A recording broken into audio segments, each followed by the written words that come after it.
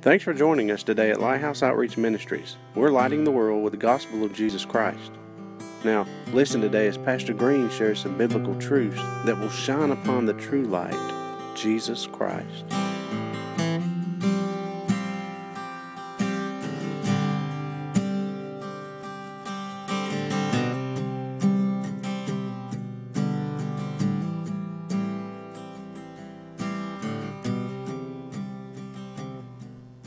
Profit, my brethren, though a man say he has faith and has not works, can faith save him?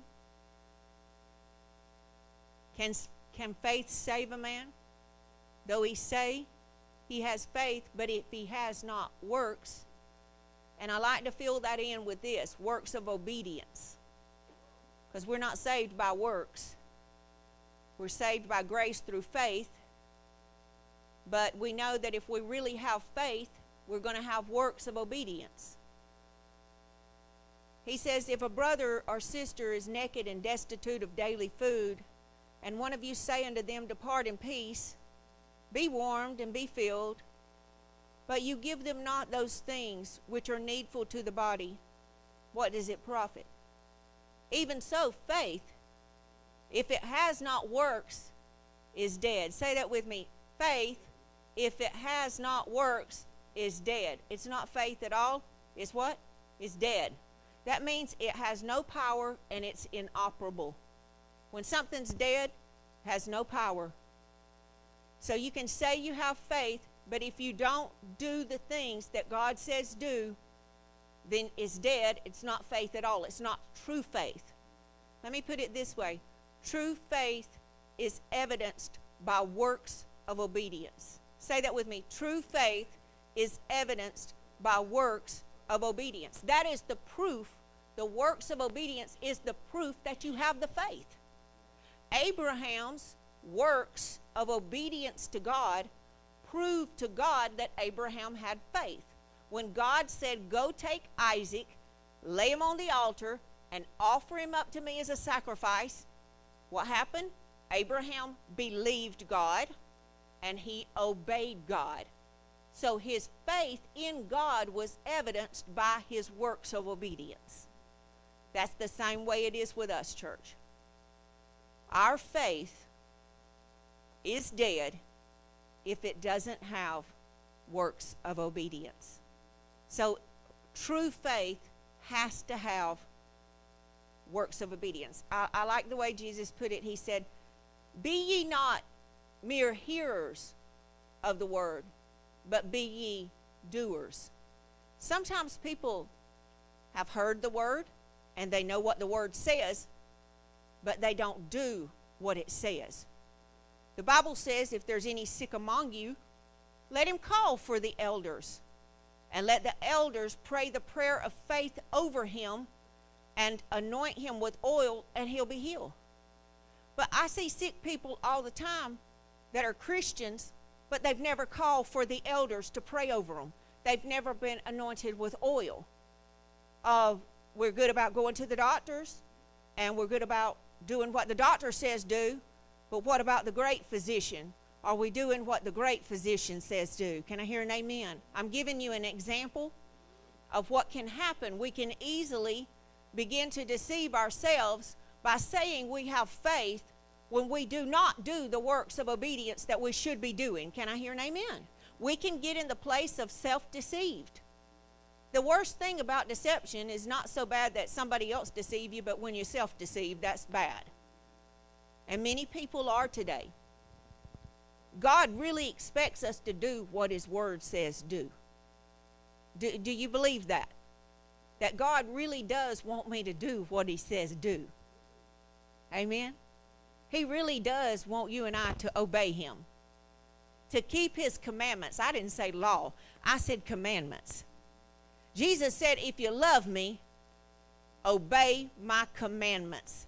Some people say they love God, but they do not do the things that he says. And that's proof that they don't love him.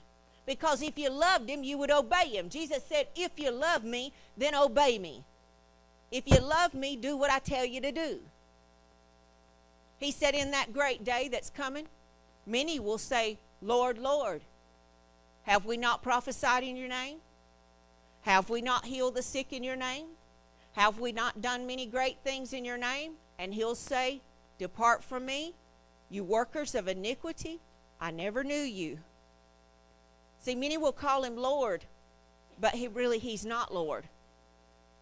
When Jesus is our Savior, he saves us. He forgives us. He heals us. He cleanses us. He gets rid of our sin. But to become Lord means he's master and we obey him. Amen. There's a progression that takes place in a Christian's life. And that's where he not only becomes Savior, but he becomes Lord. Amen. That's when you start doing whatever he says. It means you daily practice. We know we're not perfect at it. I think we won't be exactly perfect when he comes. But listen, we ought to be being perfected. We ought to be more in conformity with his ways today than we were yesterday.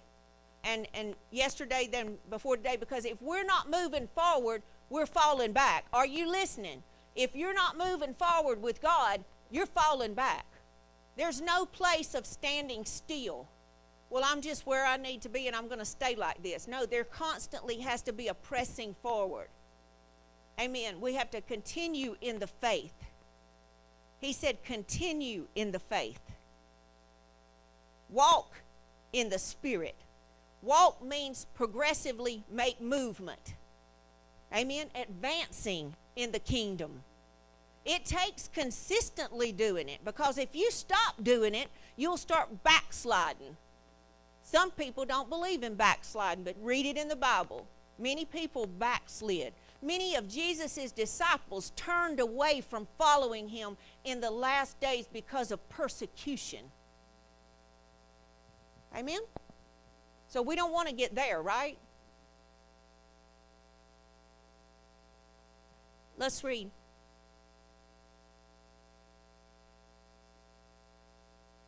(18) Yes, a man may say, thou hast faith, and I have works. You show me your faith without your works, and I will show you my faith by my works. James says, I'll show you my faith by what I do without saying a word. He could see. He was going to be able to show people that he had faith in God by the way he lived and the way he conducted his life. Our life ought to be evidenced by the way we live and the way we talk and the way we walk and the way we conduct ourselves on a daily basis, that we don't have to tell the world who we are. They can look at it and tell what it is, and that it's contrary to the world. Amen. The church ought not to be looking just like the world, because we're in the world, but we're not of the world. Can I hear an amen? So a lot of the churches become to look like the world. But y'all, we're word people, not worldly people. Amen. We're in the world, but we're not of it. So he says, you believe that there's one God. You do well. And then he says this, watch this. And I hear this tone. The devils also believe and tremble. So what that you say you believe? The devils believe, and they even tremble. But that doesn't make you a person of faith. What makes you a person of faith is because you do and obey God. Amen? That's what makes you a person of faith. We can say we have faith, but do we really have it? Is our trust really in the Lord? Do you think that you'll ever be tested? Do you think God will ever test your faith to see where it is? Everybody's head's going up and down, because you've been tested probably many times by now, right? Amen. It seems like sometimes we go through seasons, it's just test after test. Sometimes you may feel like you're being tested beyond what you can even handle. Do you know that the disciples were? Paul said, we've been beaten, we've been thrown into prison, we've been left out in the ocean overnight. We've been hated. We've been mocked. He talked about the many things that he went through and the apostles went through, all for doing what? All for doing right. All for obeying. So when I start telling you to obey God, I may be telling you that when you obey God, you may have some trouble appear because of it. And many people says, well, I don't want no trouble now. I just want everything to go good, so I'm just going to be a nice little Christian, and I don't want no more trouble. Let me tell you what, when you stand up for God, you're going to have trouble from the enemy. Amen? It may arise, trouble may arise, but so be it. If it's God's will that you have to take your stand for him, take your stand for him. Amen? Amen? Even so, I want to read that verse 17 one more time. Even so, faith, if it has not works, is dead, being alone. Faith cannot be alone or it's dead. It must have works of obedience to accompany it. Verse 20. But wilt thou know, O vain man, that faith without works is dead? Was not Abraham our father justified by works when he had offered Isaac his son upon the altar? Seest thou how faith wrought with his works, and by works was faith what? Made perfect. So it's faith with his works of obedience, and by his works of obedience was his faith made perfect. It applies to us too. When we say we have faith and then we have works of obedience, then our faith is perfected. Amen? It's real, true faith. Amen? And the scripture was fulfilled, which said, Abraham believed God, and it was imputed unto him for what? Righteousness. So he was justified by faith. We're all justified by faith. But when you say the word faith, it automatically cannot be alone. It must have what? Works of what? Obedience. Abraham had to do what God told him to do, just like you and I have to do what God tells us to do. He expects it. See, if you don't know what Father expects of you, then you won't know what to do. But when we read God's word, we come to knowledge of what God expects of us. So we need to know God's word very well to even know what he expects of us. Amen? You see then how that by works a man is justified and not by faith only. Now this is a tricky, some people says, well, that contradicts what Ephesians 6 says. That's contradictory because we're saved by grace through faith, not of works. Here's the easiest way to see it. Faith must come first. Believing God, trusting God, depending on God, relying on God, and then works of obedience follow. That's true faith. But many think that they're justified with God by working for God or working trying to earn their salvation. Many denominations are out there trying to work for their salvation this morning. There's entire denominations, bound up people, working, going door to door, handing out the watchtower, doing all of these works because they're told that heaven is full, that the 144,000 that could come in is already in there. So now they have to work their way into heaven. And y'all, there's so many people deceived. They're deceived. And they're not saved. They're not born again. They're not where they need to be in Christ. And for me personally, that is sad. I hate that there's so many people bound up in dead religion under false teachers and false prophets who are one day going to stand in judgment before God and hear him say, "Depart from me, you workers of iniquity, I never knew you." There's coming a day of judgment where God's going to judge those who have falsely taught doctrine things he didn't teach for doctrine. Doctrine is very important. Doctrine is simply Jesus' teachings. Amen. Teaching the things that Jesus teaches is what we're doing. The apostles taught the things that Jesus taught them. And we teach the things that Jesus and the apostles taught us. All we're doing is we're teaching whatever the apostles and Jesus taught. Amen. Now we also have the Holy Spirit. He's our teacher. We teach what the Holy Spirit teaches us. Our teacher is the Holy Spirit. He reveals, he transmits, and he discloses truth to us. And this is how we know the truth, is because the Spirit leads us into all truth. That's his job in your life as a Christian. Amen. Is to be led. God sees that we need a leader. And our leader individually is the Holy Spirit. And our leader corporately as a body is the Holy Ghost. I'm not the leader. The Holy Ghost is the leader of this church, of this ministry. God called forth this ministry. God said, let it be called. And God will sustain whatever he calls. Amen. He will uphold it. He will sustain it. And his will be done in it. Amen.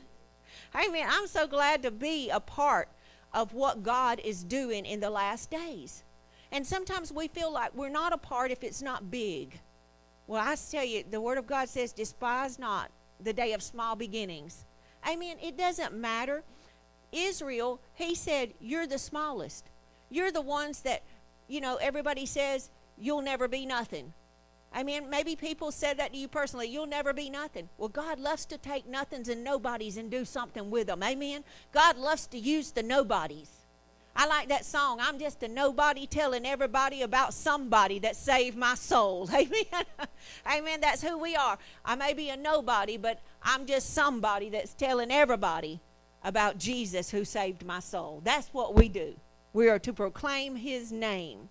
Amen. So we see that a man is justified, and justified literally means declared just and righteous in the sight of God. And a man is justified not by faith alone, but by faith with works of obedience. And then he takes us to Rahab the harlot, and he says, likewise was not Rahab the harlot justified by works when she had received the messengers and sent them out another way? For as the body without the spirit is dead, so faith without works is dead also. Amen. We have to put feet to our faith. We have to put hands to our faith. See, some people says, well, God bless me. Well, God said, I'll bless the work of your hands.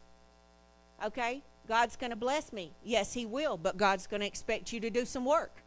Amen. He said, I'll bless the work of your hands. Some people said, well, God's going to bless me. I'm just going to sit up here in my house and do nothing all day. We'll see if you get blessed. It ain't going to work. Amen. He said, I will bless the work of your hands. That's the covenant he made with Abraham, our father in the faith. He said, in the day of blessing, I will bless you. In the day of multiplying, I will multiply you. He said, I will bless the work of your hands. And so, we just have to know that sometimes God's saying, if you need a greater blessing, find something to do with your hands. A lot of times there's ways we can increase ourselves if we just get a little creative. There's ways to make money if we just ask God for some wisdom. Whatever your gifts are, come on, stay with me. Whatever your gifts are, they'll make room for you. What is your gifts? Find out what your gifts are. What are you gifted at? What do you do well? What can you do that nobody else can't do? What can you do? I've seen people that they cook well, and they begin to cook and prepare stuff and sell stuff. I've seen people bake cakes. They're just good at baking cakes, and other people ain't got time to bake no cake, but they're so happy to buy a cake from somebody that can bake a good cake. You can make some money if you want to. Come on, we can all make some money. It may not be doing what we think we want to do, but amen, we can do it. I've pulled weeds in a flower bed before to make money, and it wasn't my own weeds either. It was somebody else's weeds. I literally have pulled weeds to make money before. I do not lie. I tell you the truth. Amen? It hurt my pride, but it paid at the end of the day. I had more money than I started off with. Amen? Pride will get you in trouble. Oh, I don't know. That ain't even part of my sermon today. I don't know. Maybe it helped us all to hear it, but I want you to turn to 2 Thessalonians chapter 3. God is good. God is good. God cares about us. And anything He tells us because it's good for us. God never wants to hurt us or harm us. He only wants to do us good, but He's also a God that doesn't lie. He will not tickle your ears. I've had Him reprove me, rebuke me, and everything else. He'll tell you sometimes things you might not want to hear. And He'll leave it there too. You can hear it or you cannot hear it, but He'll leave it there. 2 Thessalonians.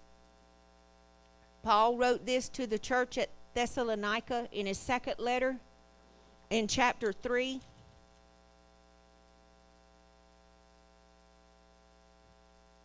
Verse 1. Finally, brethren, pray for us, that the word of the Lord may have free course and be glorified, even as it is with you, and that we may be delivered from unreasonable and wicked men, for not all men have faith. Do you see men that have not faith are called here in the Thessalonians chapter 3 unreasonable and wicked? Unreasonable. You cannot reason with them. You know, the scripture in Isaiah says, "Oh, come, let us reason. Though your sins be as scarlet, they shall be as white as snow." Amen? See, an unreasonable man doesn't have faith.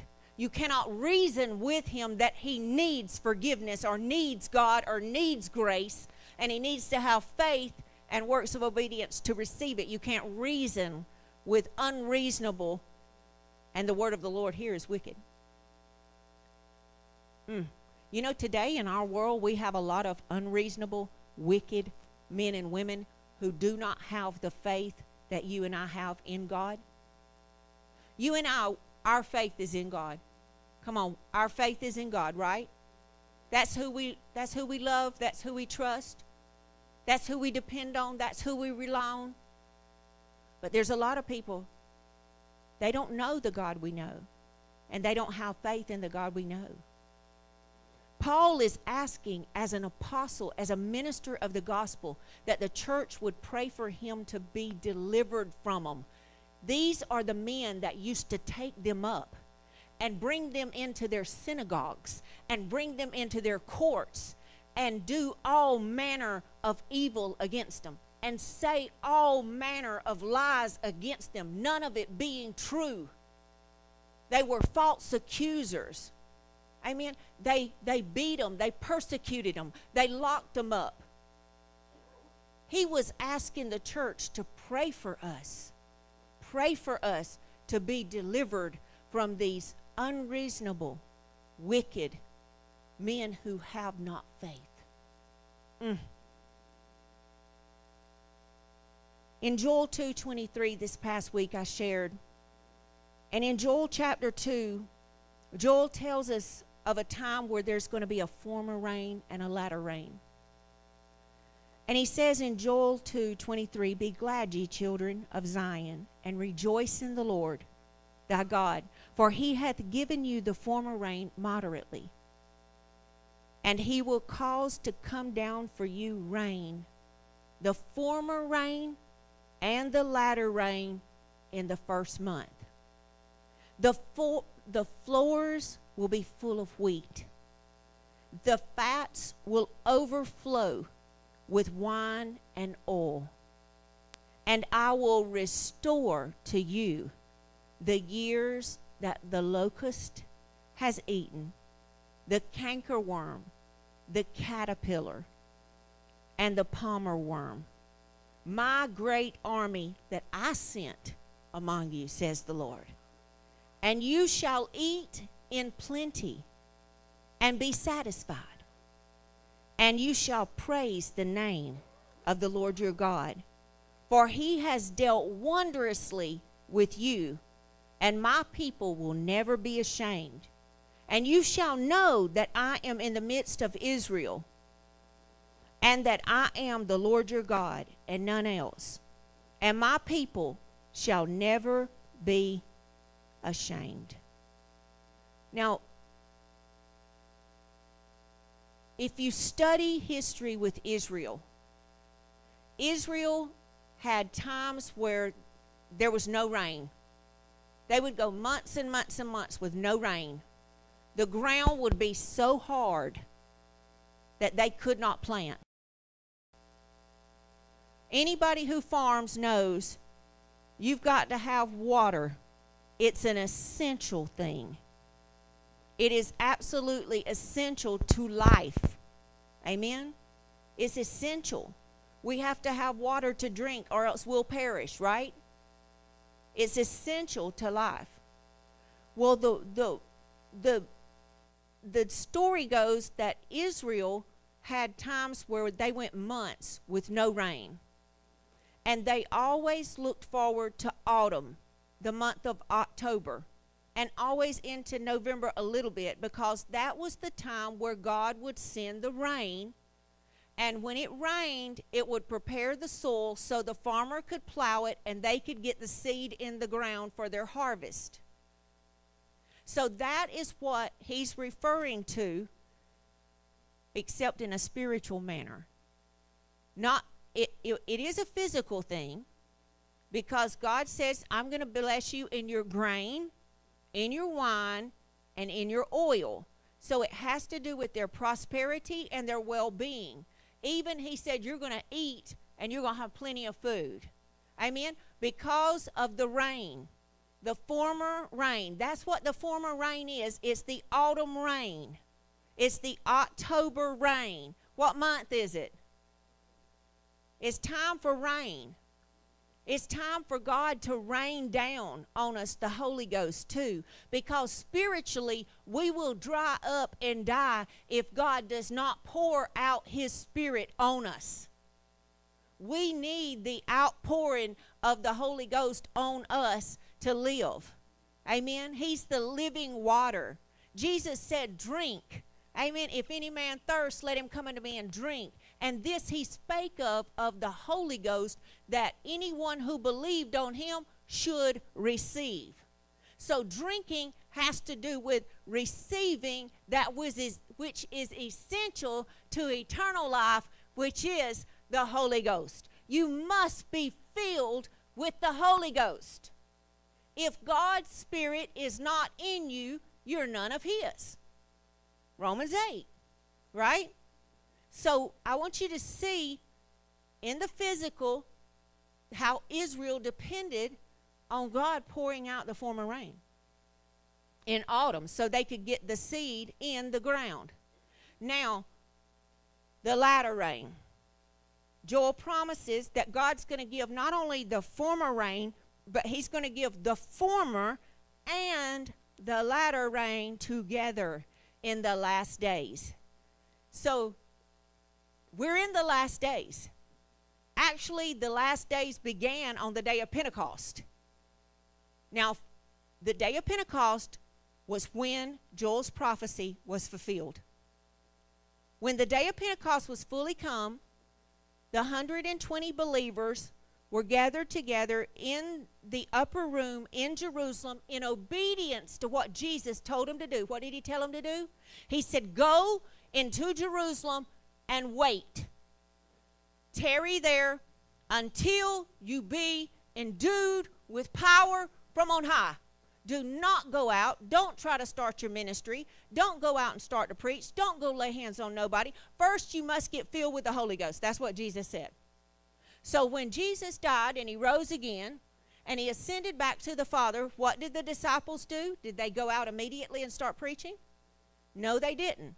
They went directly to Jerusalem and they obeyed. If you love me, obey me. So they loved him. And they obeyed him, and they had to trust him. They didn't even know what this Holy Ghost looked like. They didn't know what the experience with the Holy Spirit coming was going to be like. They had Jesus with them. But nevertheless, they obeyed Jesus, and they went to the upper room, and they stayed there. Imagine staying there for 50 days. Penta means 50. They stayed there for 50 days in an upper room. 120 believers gathered together in one mind, one accord, praying and worshiping and waiting for the Holy Spirit. Until one day, and that day was on the day of Pentecost. It says that suddenly there came a sound from heaven. Come on. He came from heaven. There was a sound come from heaven. And the Bible says that it filled the entire house where they were sitting. And the Spirit sat upon each of them. Now the Spirit came and sat on them. Come on, the Spirit came and sat on them. Where they were seated, just like we're seated here. They were seated in the house of God. I call it the house of God because there was more than 2 believers there.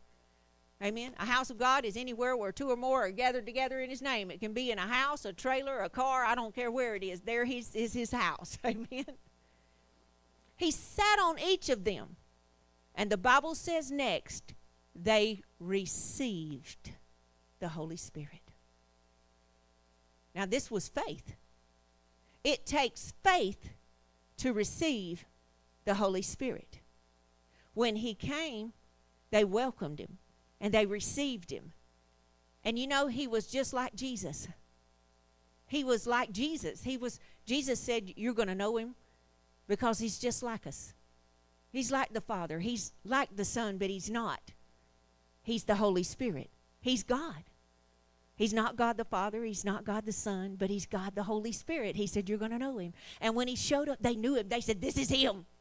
He came like a mighty rushing wind. He filled the house. He sat on each of them. And they said, we receive. And as they received by faith, they were filled with the Holy Ghost and listened to what works came forth. They began to speak in other tongues as the Spirit was giving them the language. And thus, the speaking in the tongues was the true evidence of the faith that they had received the Holy Spirit.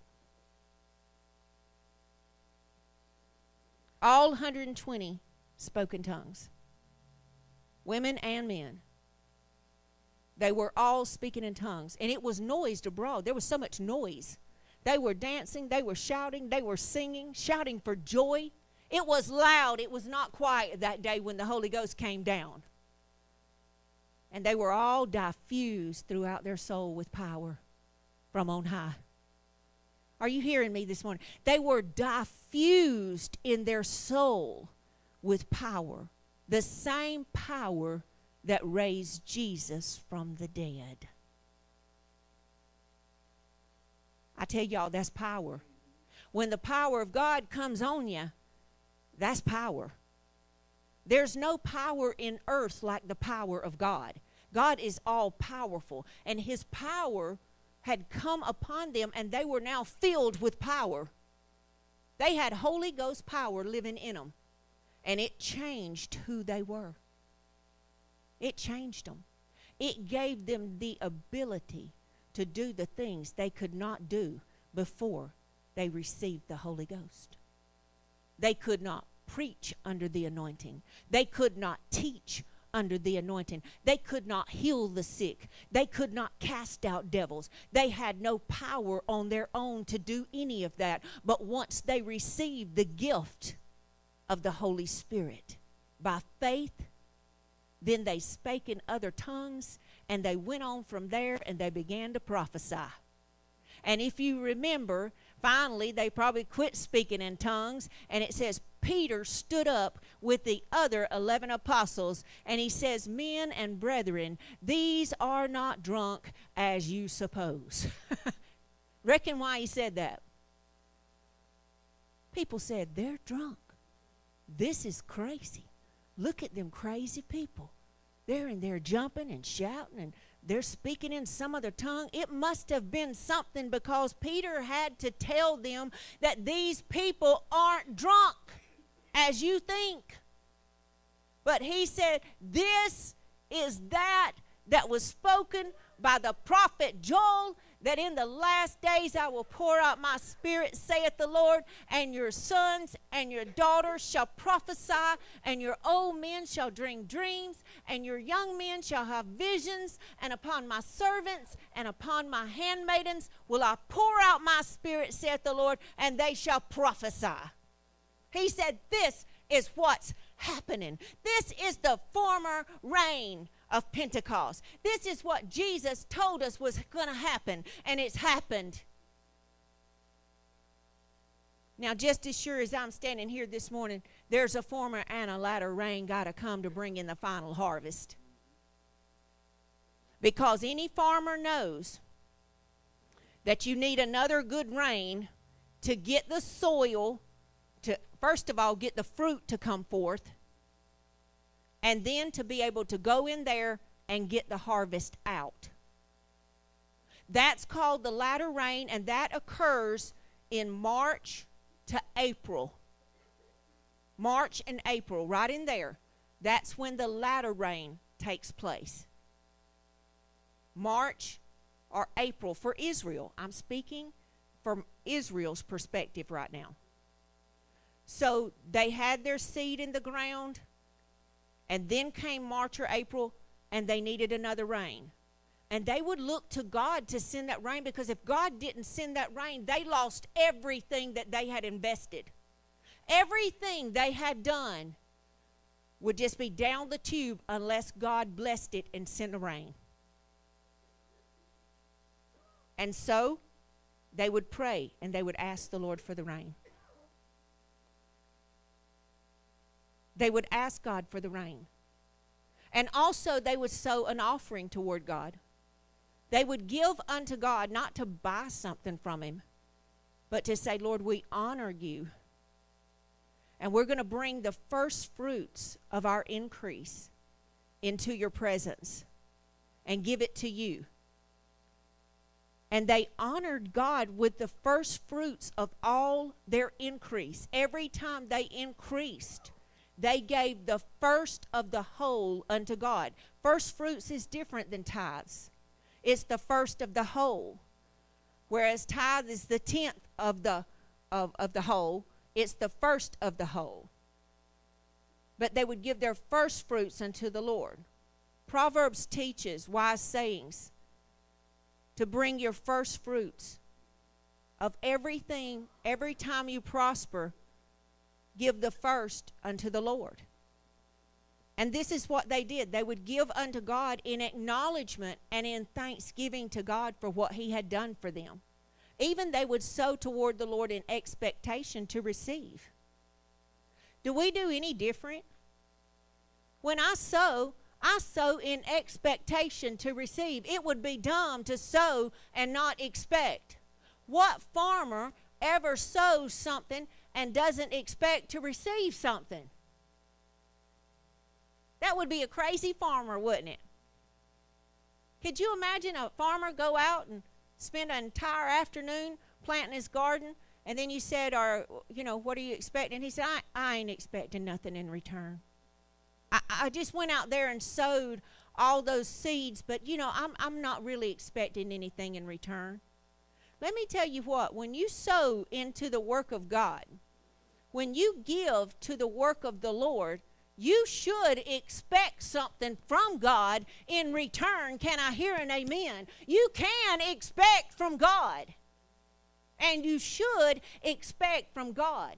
In fact, God loves it when your expectation is on Him and you have no other gods before Him like the money gods. See, the world, they trust in money. A lot of rich people trust in uncertain riches. Even Paul the Apostle said that we are not to trust in uncertain riches. They can be here today and gone tomorrow. Your nest egg could be gone before you even get to it. It is not sure that it's going to be there. But let me tell you what, God will never fail you. God will move heaven and earth to take care of you. He's promised that you don't have to take care of yourself if you'll love Him and obey Him and put Him first, you won't even have to look after yourself. He'll look after you. When you put God first and you make Him Lord of all, and you honor Him with the first fruits and with all your increase, you're not doing it to pay God. It's honor. It's called honor. Read it in Proverbs. It's called you honor Him. Let me tell you what. Whom you honor, you have access to. Whom you dishonor, you have no access to. Who do you want to have access to? I want to have access to God. Well, I need to honor Him, right? Proverbs says, honor the Lord with the first fruits, with all of thine increase. Amen. Acknowledge Him, honor Him. Amen. And give to God. So this is what the children of Israel did. They did good works. But also they expected from God, and God honored them. Let me say this to you. God will honor those who honor Him. God will bless those who bless Him. God will take care of those whose trust is in Him and obedience to Him. You cannot say, I have faith in God, but do not the things which He says do now. Come on. You can't go around saying, I trust in God with everything, and then you don't do what God says do. That's dead. That's not faith.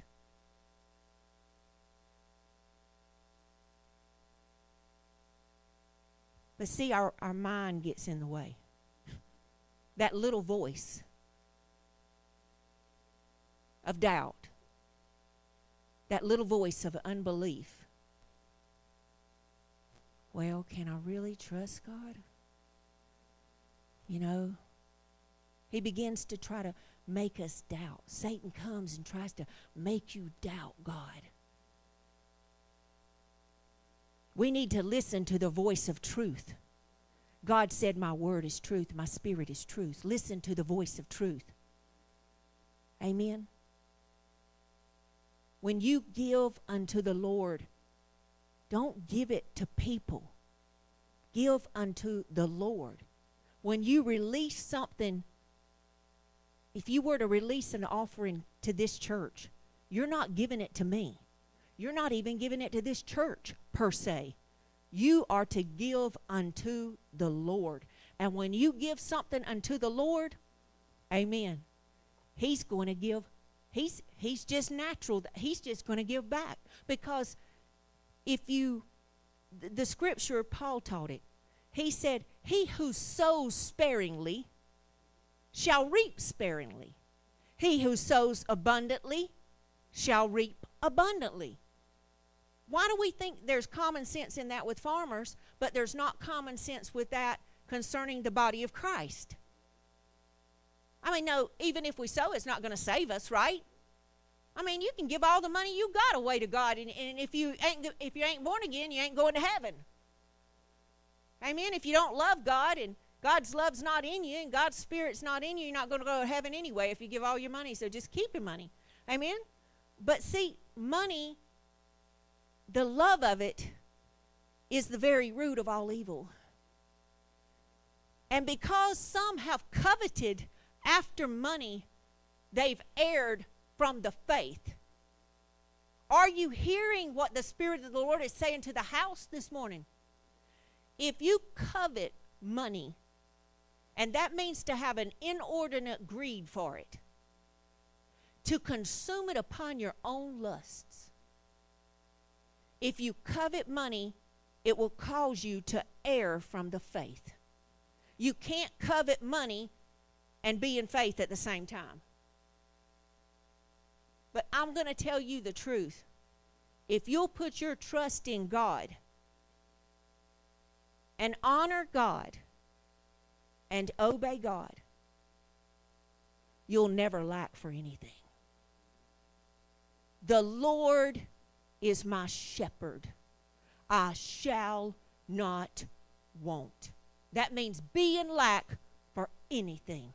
When you make Jesus the Lord of your life, when He's your shepherd and you're the sheep of His pasture, amen, and you're about your Father's business, Amen. You live for Jesus each day just to honor him, just to do whatever he would have you to do. You just want to serve the Lord. You just want to get up today and be a blessing to somebody. You just forget about your kingdom in the earth, and you focus on his kingdom in heaven.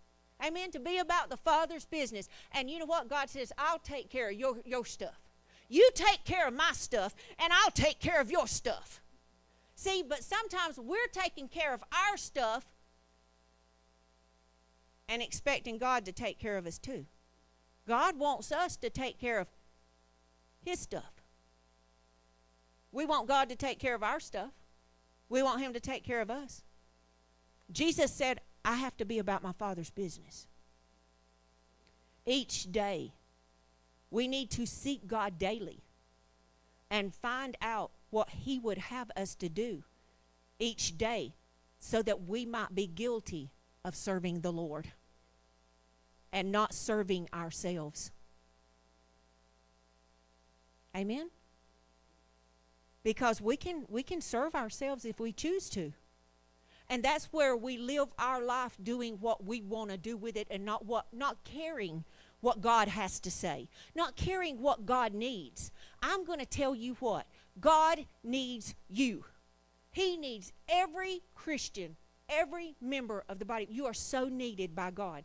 Well, what does God need me to do? Well, wake up in the morning. When you wake up tomorrow morning, first thing, say, God, I'm going to get up and give you praise and thanks today. And you can use me anywhere, anyhow you need to. I'm here for you. If you need me to pray for somebody, if you need me to witness for somebody, if you need me to love somebody, if you need me to hug somebody, if you need me to give money to somebody, if you need me to feed somebody, whatever you need for me to do, I'm here. And if we'll just be here for God, see, that's all God wants. He wants us to just be about his business. He'll take care of our needs. He said, look at the birds. He said, look at the birds. He said, how much more valuable are you than the birds? He feeds the birds. How much more valuable are you than birds? Amen? We're more valuable than the birds. I don't have to worry about taking care of my stuff. I just need to be concerned about doing what God would have me to do. Amen? And he'll take care of everything else. Amen? Colossians 1:21 says, you were sometimes alienated and enemies in your mind by wicked works. Yet now hath he reconciled you. Whew. We were once enemies of God's in mind. But thank God, we've been reconciled. Who reconciled us to God? Jesus Christ at the cross. Amen. Had it not been for Jesus and his sacrifice, we could not be reconciled. In his body of his flesh, through death, to present us holy and unblameable and unreprovable in God's sight. Let me tell you what, that's what's going to happen. For those of us who's put our faith in Jesus and what he did for us at the cross, he's going to present us to the Father holy, unblameable, and unreprovable. There's a day you're going to stand before the Lord, and because of Jesus, you're going to stand there unreproved. See, some people's like, I don't want to stand before God. I'm afraid he's going to reprove me. No, because of Jesus, you'll be unreprovable. Because of Jesus, you'll be unblameable. Because of Jesus, you'll be holy. It won't be because of what you did. It'll be because of what he did. But really, we do play a part in that. Because we must believe and we must obey the Lord in order to reap his blessings. Amen? God tells in Deuteronomy 28 that he blesses for obedience. And the curses come as a result of disobedience. You know, I'm grieved. Many third world countries are so cursed. And they live in such lack because they do not honor God. And their grounds are dry. And they cannot produce anything of their crops because they have not honored God with what they did have. They have not put God first. Many countries, even like India, 95% Hinduism in India. They worship other gods. And, but God takes care of his own that are in there serving him and doing his work.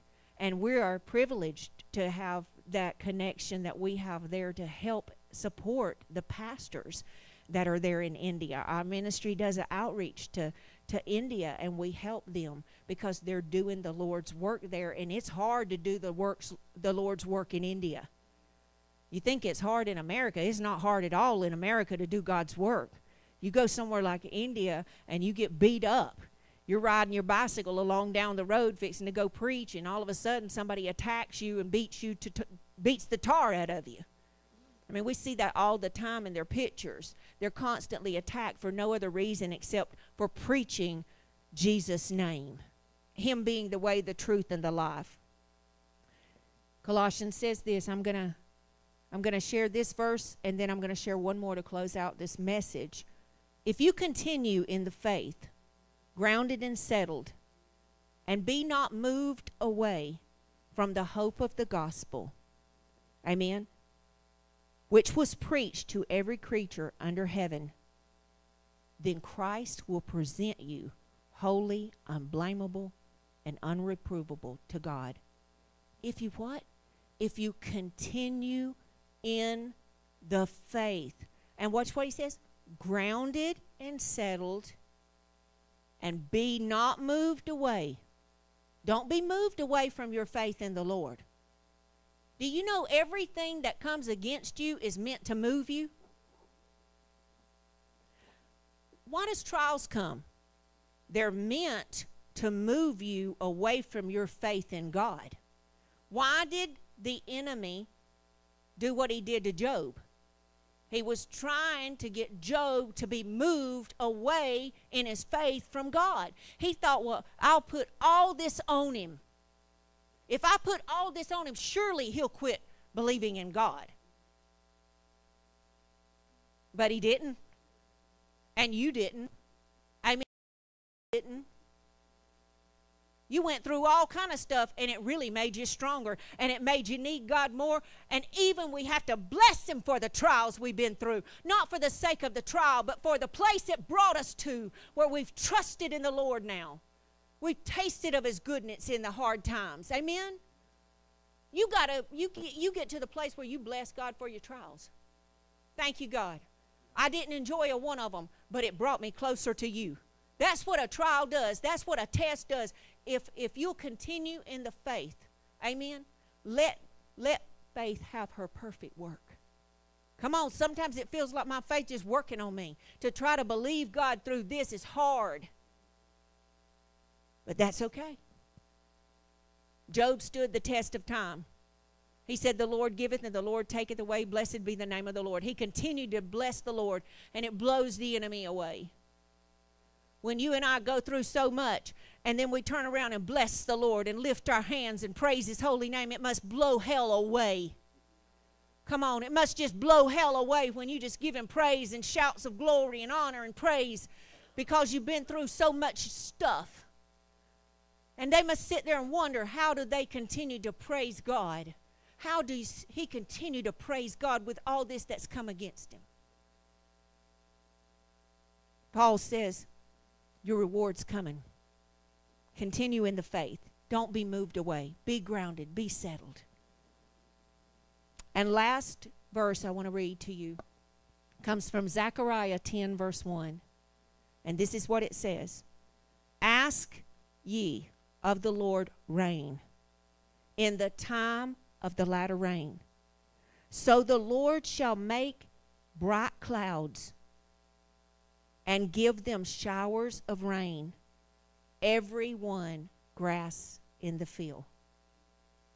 You know, when the scripture talks about grass, he's talking about flesh. He's talking about us, the grass of the field. The flower is the glory of man. And the grass withers and the flower fades, okay? He says, I'll give rain to every grass in the field. It is time for us to ask the Lord for the rain, for the former and go ahead and ask for the latter. Because he says in the last day he's going to pour out the former and the latter rain together. That means we're going to be sowing and reaping. We're going to be sowing and reaping. We're going to be sowing. We're not going to sow, wait 6 months, and reap. We're going to sow. We're going to be reaping. We're going to be sowing. We're going to be reaping. We're going to use both hands. Come on, the body of Christ has got to get ready to bring in this last harvest. It's going to be peak time. We got to bring the souls into the kingdom, for the harvest is plenty, but the laborers are few. Jesus said, don't pray for the harvest. It's white. It's ready. Pray for the laborers, because I don't have many people willing to work in my fields, in my wheat field. He don't have many people working for him. Well, we sometimes think God's got plenty of people working for him. Don't all Christians work for God? No, they don't. Don't all Christians support the preaching of the gospel? No, they don't. Some people just want to get saved and get to heaven, and they care not about other souls out there that need to hear the gospel. But let that not be us. And if it is us today, let us humbly repent and amend our ways and say, no more. From now, for the rest of the days of my life, I'm going to serve the Lord. I'm going to actually serve him. I'm not just going to love him. I'm going to serve him. I'm going to do my very best to carry out whatever he tells me he needs me to do each day. See, you got to daily take up your cross and follow Jesus. But you can't do that till you deny yourself. We have to deny ourselves, take up our cross, and follow Jesus. That means we don't do with our life what we want to do. We do with our life, after we've prayed and sought God, what he tells us we need to do. And how often do we do that? Each day. Daily, deny yourself. Daily, take up your cross. Daily, follow me. That's Jesus' teachings. Now, are we living that way? I don't know, because I don't know what you do every day. Now, I can tell you this. I'm trying to do my best to daily find out what God wants me to do and do that for him and live the life that he's called me to live a godly life. I don't do it perfectly. I'd be lying to you if I said I do it perfectly. I don't do it perfectly. I wished I did it better, but I'm doing the best I know how to do, and I'm repenting and asking God to change me of the ways that I know when I shouldn't do it. Amen? But amen. We're going to continue in the faith, church. We hope you were blessed by today's message. For more messages, to contact us, send your prayer request, or to make donations to support this outreach ministry, go to lighthouseoutreach.org or download our app on iTunes, Google, or any Android device. If you're ever in our area, we invite you to visit us at 9437 West US Highway 84, about 7 miles west of Ross Clark Circle in Dothan, Alabama.